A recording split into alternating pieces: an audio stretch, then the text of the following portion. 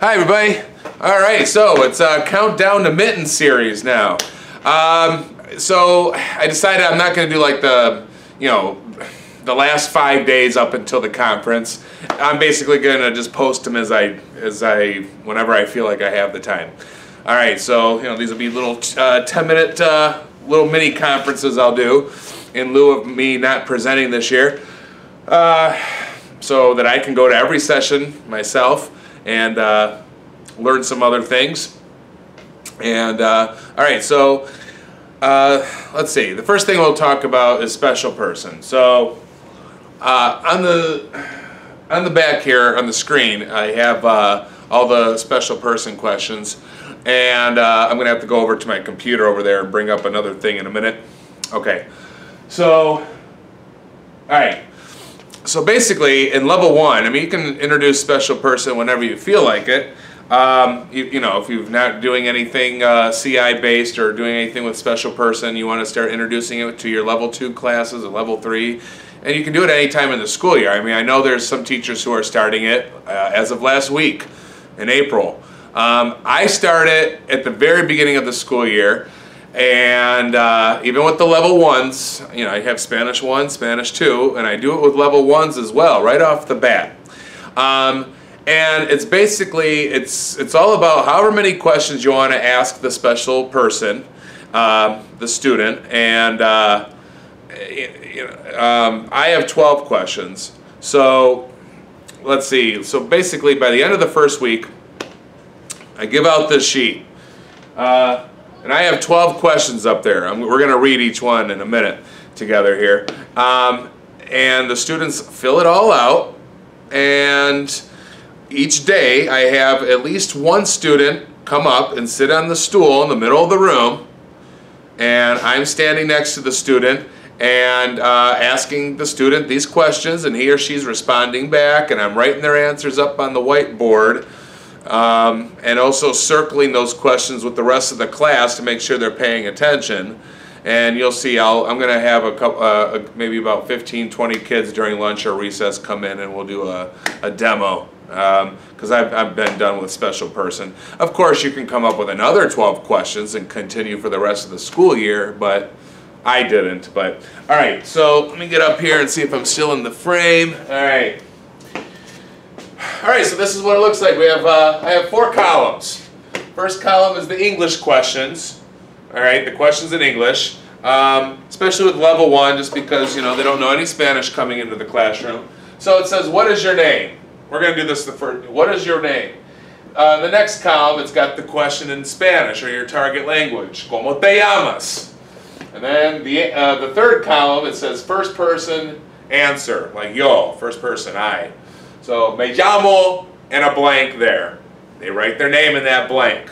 Okay? And then the fourth column is just third person, he, she, with a blank, like se llama, he or she calls himself, blank, se llama. That's just for them, because all my questions to the class will be, when I'm reiterating what the special person had said, I'm going to be saying it in third person. So for example, I would say, what's your name? And they say, Joe. Oh, Joe, nice to meet you. I missed your way. Class, what is his name? So it's in third person. All right. So they're hearing first person, second person, third person for all 12 of these questions. Okay. And I would say one person, you pretty much at least, it's up to you how fast you go, but at least 5 to 8 minutes with that student in the middle of the classroom, and then you're stopping and you're circling and you're asking the rest of the class what you asked this student and what his or her response was. All right. Okay, so the next question, how old are you? ¿Cuántos años tienes? All right, and then tengo blank años, so they put in a number, 14, 15, 13, and I write all the numbers, up on the board, because they're going to be roughly 13 to 18 years old, right? So I write those numbers out in the target language on the board. They pick a number about their age. We're setting this up one day before we actually implement this the next day with student number 1, okay? When is your birthday? ¿Cuándo es tu cumpleaños? My birthday is, mi cumpleaños es el, whatever, my birthday is the whatever of whatever month. 14 de abril, April 14th. And then the third column says his birthday is April 14th. Next question, where do you live? It says, where do you live? These are the English questions. The next column is, ¿Dónde vives? That's the question in your target language. And then they're only writing their answers down in third person to set this up. Vivo en, I live in Ann Arbor. And then vive, okay. Next question, where are you from originally? In Spanish, ¿De dónde eres originalmente? Soy de, I'm from, that's their answer. And they put in where they're from originally. Maybe it's the same place that where they live. A lot of times it is, but sometimes it's not. Next question, do you have a pet? ¿Tienes una mascota? And sometimes they'll say animal also. ¿Tienes una mascota, un animal en la casa? You have a pet or an animal in your house? And then, where are we? Then they say, yes, I have, sí, tengo. And then, you know, I write down all the possible things they, you know, whatever they want to say. I write the words on the board. A cat, un gato, dos gatos, a dog, you know, maybe some of them, you know, a bird, or maybe a lizard. Maybe some of them have a lizard in their class, or in their house. And, or the other option is no, I don't have any pet. No tengo ninguna mascota. All right? And then next question, what do you like to do? ¿Qué te gusta hacer? And then the third column, me gusta, something's pleasing to me, swimming, me gusta nadar. And on the back of the sheet, I'll give them, there's a whole bunch of verbs, and they're all in the infinitive, and there's the English translation next to it, because eventually, you know, we'll get to verbs eventually, you know, down the road if you're doing like a set textbook curriculum. And then they just pick one, okay? So they're like, oh, I like drawing. What's that say? Dibujar. So they'll write dibujar, you know, and then there you go. They don't have to worry about that. One word that they picked. Let's just put it this way. After we do special person quite a bit, they already know a whole lot of verbs in their head, you know, because you're doing one student per day, or maybe 2 students per day, the special person. So they're already hearing the verbs before you do it in the unit, in the textbook if you're doing that. What type of music do you like? ¿Qué tipo de música te gusta? All right, and then they say me gusta, and then they put in whatever. Me gusta rap.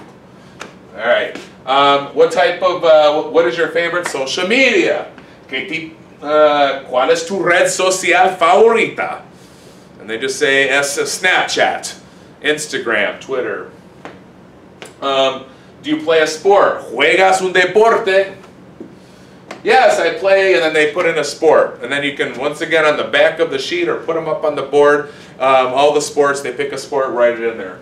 Okay? Next, where do you like to visit someday? ¿A dónde te gustaría visitar algún día? I would like to visit, me gustaría visitar a, well, you know, such and such would be of interest me to visit, right? It's the actual structure, but I would like to visit. And then they put in a place, right? Texas, France, Austin, you know. Any city, any country. All right, or any state. Next question, what class do you like? ¿Qué clase te gusta? And then on the back of the sheet, have all the subjects, or put them up on the board to set this up. Social studies, right? Estudios sociales, matemáticas, la clase de arte, okay?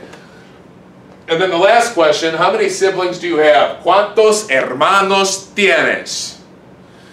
Right? And then they just say, tengo, I have, and then whatever. Dos, tres, cuatro. If they don't have a sibling, it's no tengo hermanos, which is underneath, you know, as an option if they're an only child or something. So there you go. So I got all these questions. How many do I have? I think 12, right? 1, 2, 3, 4, 5, 6, 7, 8, 9, 10, 11, 12, 13. It's up to you how many questions you want. You know, you want only 5 questions, then do that. I don't think you want to do more than 13 questions. So maybe reduce it, you know, or come up with, if you don't like these questions, it's whatever questions you want. But I just think that this is basically a good snapshot about getting to know somebody, so we can have this sense of community, and everyone starts, you know, learning whoever, you know, about everybody. Okay, I was just checking the time. All right. So they answer all the questions in the third column. Then the next day, or the day of, but nah, I mean, this took a while to set up and then do something else. Do the calendar or the weather talk or something like Tina Harganen or, you know, something like that.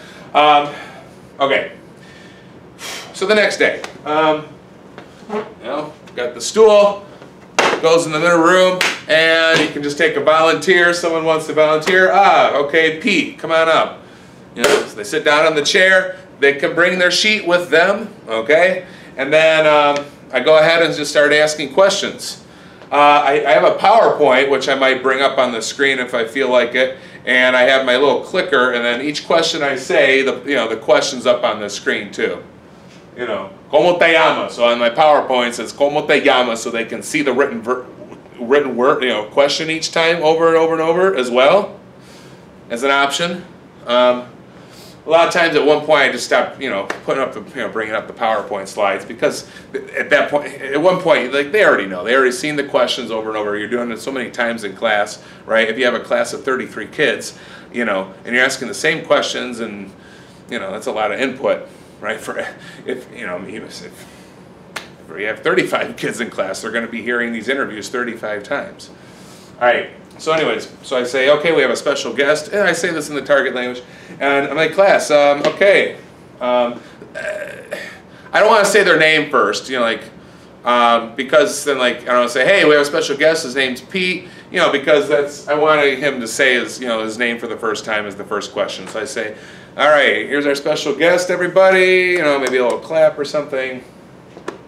And then I just go through the questions in order, and he can read off the sheet if he wants, especially when they're level 1, because they're coming with a clean slate of not having any of your target language before coming into class. So, ¿Cómo te llamas? You know, and I'll just do this in English. Okay, what's your name? And he says, Pete. I don't need a full sentence. If they want to do that, they feel comfortable, they can give me a full sentence. What's your name? Pete. Class, his name's Pete. I write his name on the board. How old are you? And he says 13.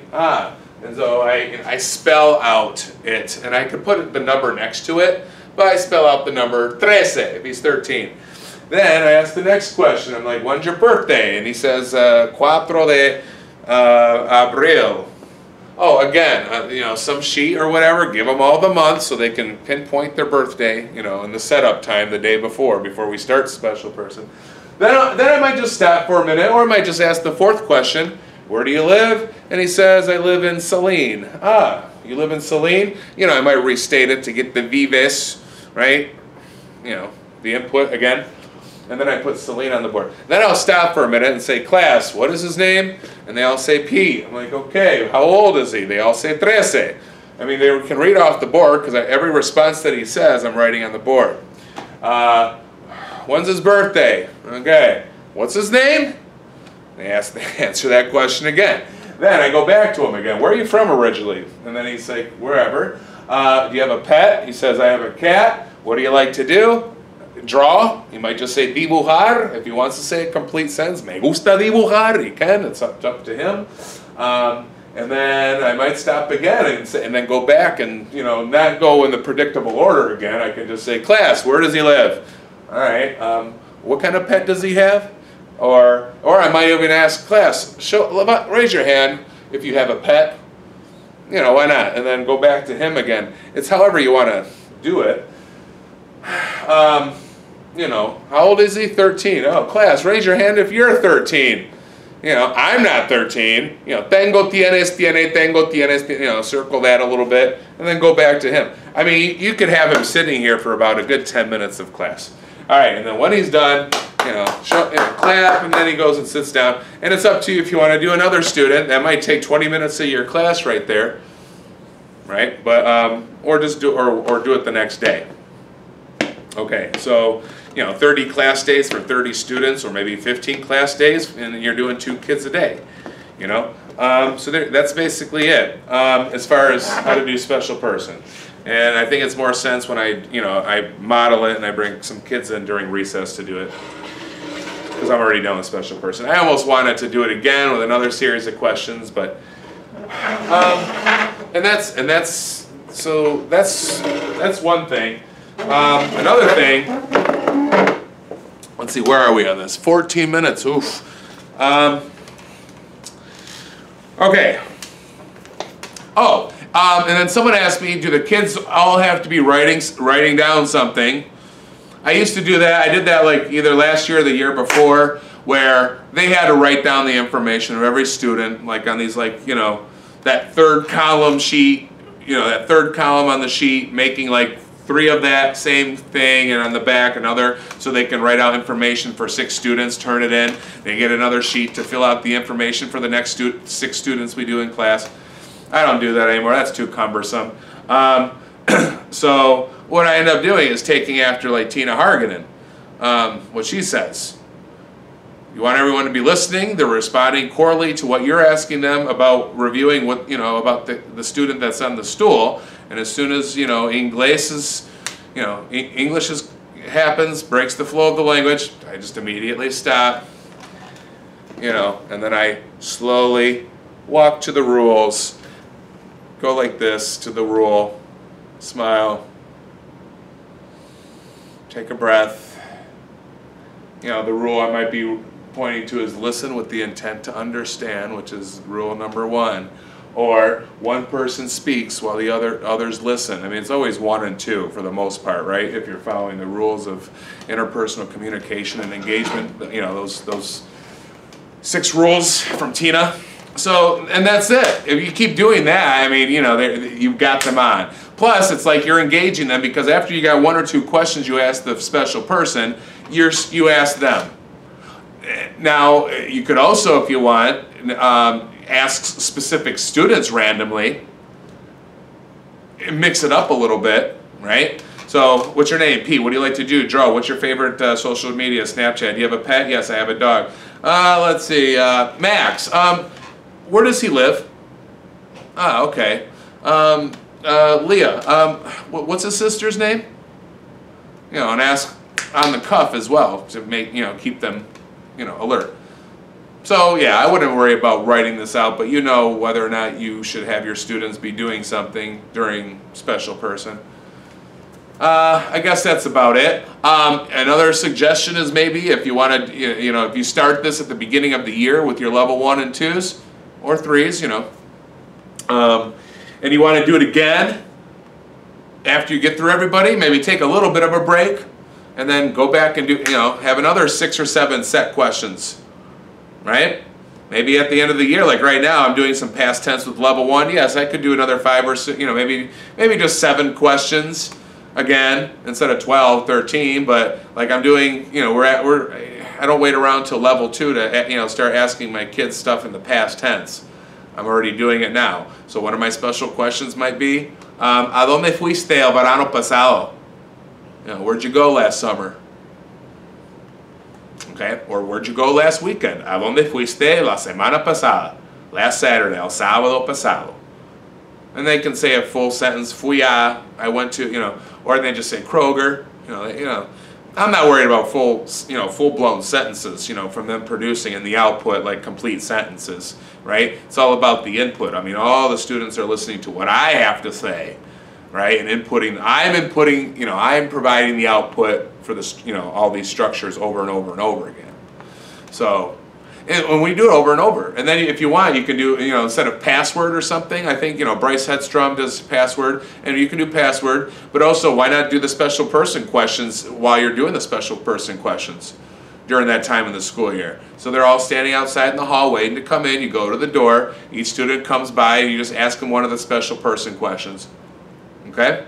You know, do you have a pet? Cat? Okay, enter. What's your name? Okay, enter. What sport do you play? Oh, they can't respect. Okay, back to the back of the line, next student, and then you eventually get everybody in the classroom, right? So you could do those, you know, a random special person question in lieu of, like, you know, the password, a 1-word password. I did that. If you want to do like special person again at the end of the, you know, the second time around. Like I said, come up with another 5 or 6 questions, or it's special person and you just know you want to ask 6 or 7 questions and they're going to be different every time. How about that? So, because if they already did it the first time around, and then you may be asking some random, you know, some questions off the cuff that you've already done with other activities throughout your class, for instance, okay, student comes up, this time they're not reading off the sheet anymore. You just, whatever five questions you want to come up with in your head. So for example, oh, hi Pete, what is your sister's name and how old is she? Okay, so they just go ahead and say, you know, Jessica and 14 years old, whatever. And like, okay, next question, let me think, I don't know. What class do you have first hour and who's your teacher? And then they give you that information. Third question, okay, let me think. Where did you go last Saturday? Okay, and then another question, I don't know. What do you think about the novel Robo en la Noche?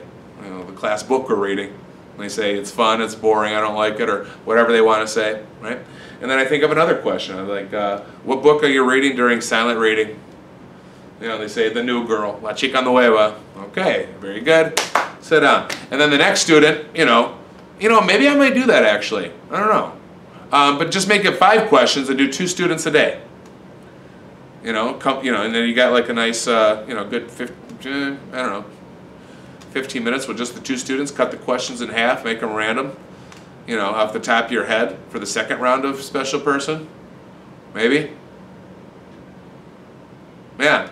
Oh, another thing is, if you want to do something like this, you might want to, let's say, you do, maybe you do 3 days, 3 different students, and then the 4th day you don't do special person, but you bring those 3 students up here that you did the last 3 days, and if you can kind of remember these, or if you have a student in class who's writing out this information from you, each person that you interviewed, have them, all 3 of them stand up, shoulder to shoulder, and then you say, all right, class, who out of these 3 students has a sister named Leah? And then they say so-and-so, if they can remember, the last, some of the information from the last 3 interviews, who uses, whose favorite social media is Twitter? And they say, this person, okay? Whose birthday is April 14th? Okay. I think that's better to do it that way as a review, because all I have to do is say the student's name versus, hey, who remembers when was his birthday? They can't, maybe come up with el 14 de abril. Certainly not if it's level 1 and you've been doing, in the second week of the school year. So that kind of gives you an idea. Or, oh my God, this is like 22 minutes. Okay, we're almost done here. If you watch this, awesome. Another thing, what you might do, you do like quick quizzes with the kids. Maybe at the end of this, save special. I always did special person at the beginning of the hour after I talk about the weather and the calendar talk, Tina Hargaden. Or you can do it at the end. Do special person and the day of special person, or wherever you want to put it in within the class period. But then maybe do a quick quiz or something. So for example, I'm trying to think. Let's say you have a paragraph template, right? The special person is named blank, and it's Ryan or something. He's blank years old, blah, blah, blah. Put it all in a paragraph, the 12 questions, on a half sheet or something. And so after you're done with the special person, give out the half sheet, and then they have to write in the information, in the paragraph to complete the paragraph over the person that we just interviewed. But the words are up on the board, so they can just, fill in the words. But they're not in any order, I'm randomly just writing the words all over the place, up on the whiteboard. So it's not like I'm going down I'm writing all the answers, from top of the whiteboard down to all 12 questions. I'm just putting it wherever I want on the whiteboard. You can do that. Eventually, maybe I would say honestly, after you do the 12th special person, then if you want, have them get out a piece of line paper, blank line paper. You leave all the words and then the information you got from the student up on the whiteboard and say, okay, write out a paragraph over the special person. So, they just literally start writing, in Spanish or French, whatever. The boy's name is Ryan. He's 12 years old. He lives in Saline, but originally he's from Ann Arbor. He has 2 sisters and a pet, and they're writing the whole thing. His favorite music is rap. His favorite social media is this and that. Someday he would like to go travel to Germany, period, and then submit it.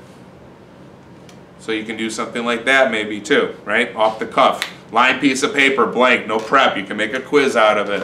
All right, so I guess that's about it. Hopefully that helps. Feel free and email me, or send me a message on Facebook, or if you want, I'll send you the Google Doc of the special person and the PowerPoint and a couple other like little assessments I made, for the special person. All right, so there you go. So this is the first one. So we got 4 more to do. 4 more little mini conferences from me for the countdown to Mitten. I'm Darren Way. All of you are awesome world language teachers. Have a good weekend. Bye.